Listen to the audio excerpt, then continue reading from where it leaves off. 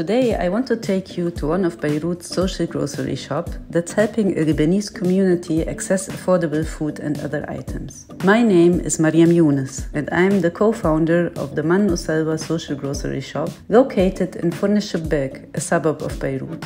The idea of creating a social grocery shop started in 2020. It was a response to the soaring costs of living in Lebanon and the economic crisis. A mini market based on the idea of a cooperative is a business where we are all customers and owners at the same time. So some of my favorite items, for example, in the market are these chocolate cookies called Oops, and they are locally produced by the family of one of our members.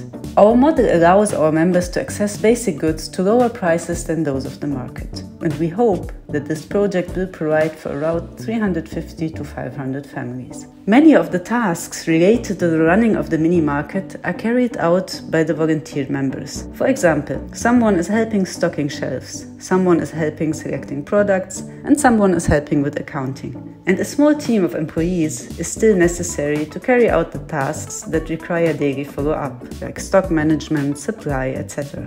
There are numerous ways to become a member, ranging from subscriptions, buying shares, donations, and in addition to volunteering of a certain number of hours a month. The idea of creating such a social grocery shop came from multiple sources. So there are already similar initiatives in our country, like 2 solidarity grocery stores that we also currently cooperate with. And we also, of course, looked at other examples like the Park Slope Food Co-op in Brooklyn and Gagouf in Paris. Hopefully, the Man Usalwa social grocery can become a model and expand to other parts of Lebanon. Everyone should have access to affordable and, of course, delicious food.